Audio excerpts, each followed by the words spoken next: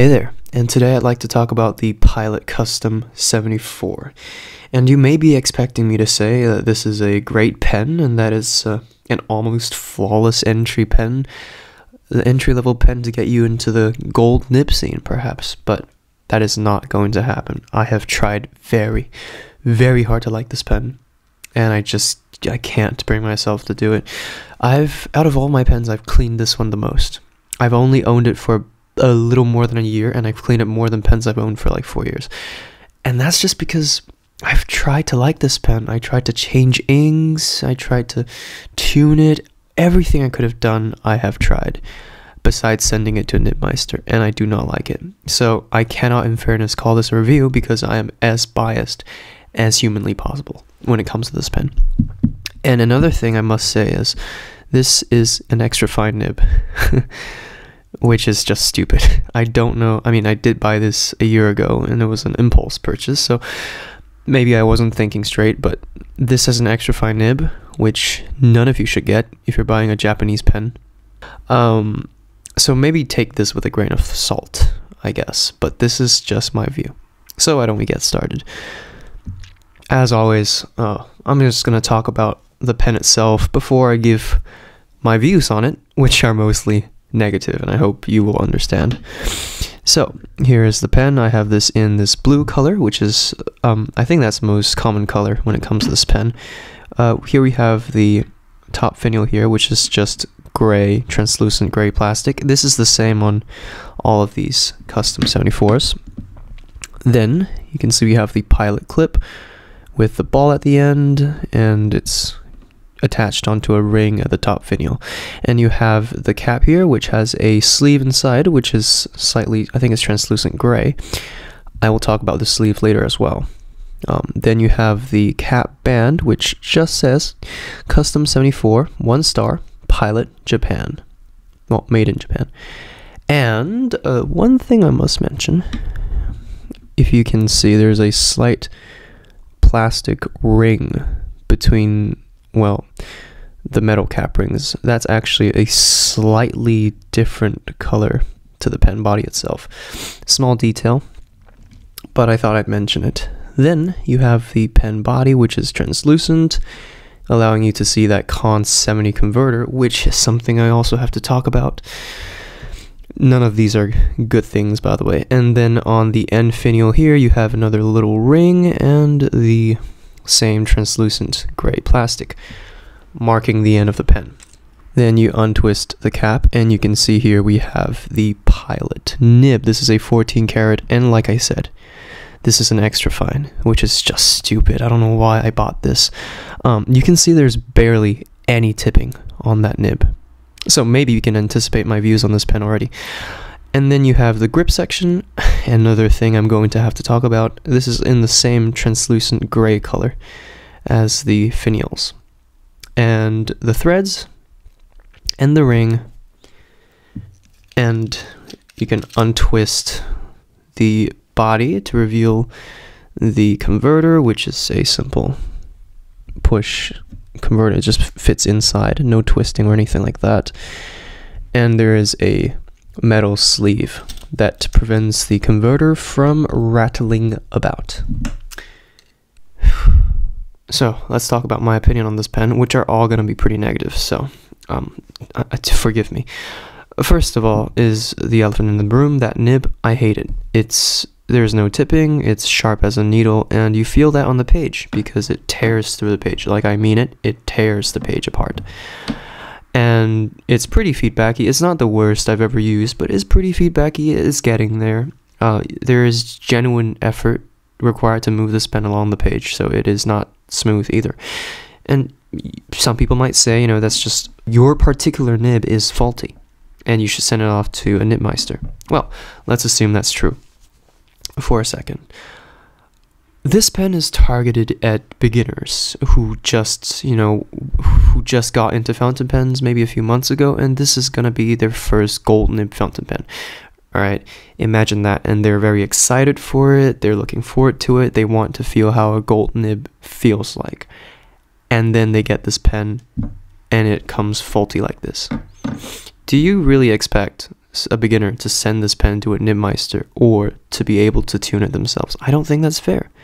And even disregarding all that, why are we still giving pen companies, you know, breathing room when it comes to quality control issues? I mean, this is such a common issue when it comes to fountain pens. I don't think it's fair. I don't think it's right. And also, there is no fault with this nib. It's just like this. The nib, I mean, the tines are perfectly aligned. I'm not sure if you can see it. The tines are aligned, and the tines are not too far apart, and I mean, there's no tipping, but that's, I can't control that, can I? I can't weld a piece of rhodium onto the tip. I can't do that.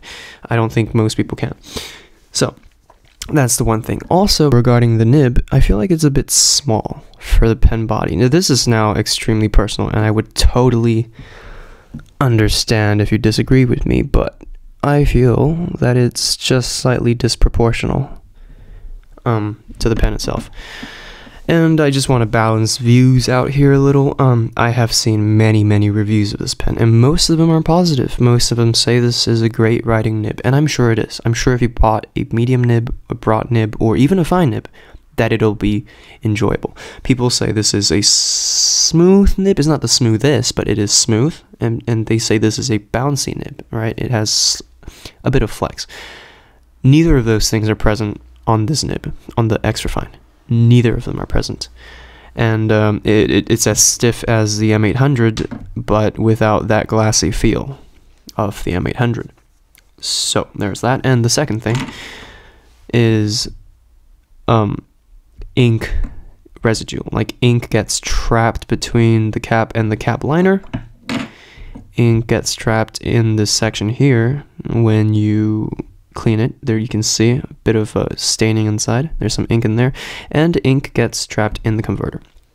Now, I would not see this as an issue if you could just disassemble the pen easily, because then you could clean it out. But you cannot disassemble the cap, and you cannot disassemble, well, you can disassemble the converter, but you can see where the ink is gathered in. You cannot get in there, right? And you can see no matter how much you clean this section, which is disassemblable, I don't know if that's a word, but if you clean this section and the metal rod here goes back inside, you push it back out, you can see there it is again. No matter how hard you clean it, push it back in, it comes out inky. So I don't like it. And the converter, I mean, many people have talked about how this converter is a horrible one and that it doesn't fill up completely, blah blah blah. I've not had those issues. I just can't stand the fact that it cannot be cleaned. The section 2, like, I understand this is just how fountain pens are. You know, all fountain pens have ink in the section. I mean, that's just how a fountain pen works, right? That's the feed that the ink is getting into. That's fine, but this is a translucent barrel, so you can see all that. It's not as bad when you have it fully filled because, you know, it's uniform. The ink inside is uniform. Right now it's like splashes of ink. I don't like that. I mean, that's personal again, but personally, I hate that. And, you know, you can't take this apart. You cannot disassemble this section. Even though there is, you know, there's threads here. I don't know what they're for because you can't disassemble them. Stephen Brown has made a video disassembling this pen, and he couldn't disassemble that part. And I've seen one video on the entirety of YouTube of someone who did do it, and it was by accident. He just gave this a good twist every time he cleaned the pen, and somehow he took it apart. So I don't think it was even designed to be able to do that. Okay, and the last thing is that the pen leaks. My pen leaks. From this grip section between the grip and the pen body, there is a slight little like crevice. It leaks from there when you put your finger on it, and it leaks from the nib. When you tap the nib when it's filled with ink, I'll show you this later in the writing sample, it leaks from the nib housing as well. And the very last negative thing I have to say is I don't like the grip section. The threads are kind of sharp actually. And when I hold it, you know, my finger's like right here, and I really feel that catching on my finger, and I just cannot write with this pen for long sessions. It really hurts my fingers. And that's all the negative things I have to say. Let's get into some of the positives. Now, this pen is $176 on Goulet pens. And that's not too expensive for a gold nib, for a pen with a gold nib, especially a new one. I think if you got this pen with a medium nib, I could perfectly see how this could be a great beginner's gold nib pen. I could see this pen writing perfectly. I could see this pen being very much loved. It's just unfortunate that I got an extra fine. The build quality is pretty decent too. Like, it's nothing crazy. You won't get the feeling that this is a multi-$100 pen, but it is good enough to justify its price tag. And aesthetically, this is now a bit controversial. Like, I like how it looks. It looks nice. Maybe it looks a bit industrious in this blue plastic early 2000s looking Mac OS kind of color, but like, if you got the other colors which are available, which there are some classy ones, I think this could be a great pen. And you know, all the problems I've mentioned with, you know, staining on the cap liner and staining in the section, just buy the opaque version of this pen. Just buy the one that's full black, solid black. Then none of these problems would exist, except for the nib and the Con 70. Those two things you cannot change with the color of the pen. And I think that's all I have to say. I hope, you know, people who really like this pen, I hope you're not offended. I'm sure this is a great pen. Mine just sucks. So, time for the writing sample. Okay, so I've tuned the nib a little, and I've widened the tines ever so slightly as to get a better representation of how this pen writes. First of all, though, I want to show you guys the ink leakage issue. If you tap this pen, you can see there's this ink coming out of the nib, and it's not a lot, but it gets really annoying if you're doing schoolwork or something important, and your paper looks like this. So, anyhow, here is the Pilot Custom 74 with an extra fine. This is a 14 karat nib. And the paper is Clairefontaine, so this is about as good as you can get. Well, not really, but this is pretty good quality paper, and still, this nib is having some feedback. And as you can see on the upper strokes, there is significantly less ink flow than on the downstrokes. And this is not just a problem with my nib. I've watched YouTube videos, and this is a common issue on this pen. So if you don't like that, like me, don't get this pen, I guess. And the ink here, we have Lamy Black, which admittedly is a drier ink, so if we're going to have flow issues, I guess you can blame it on this. So here is the sentence.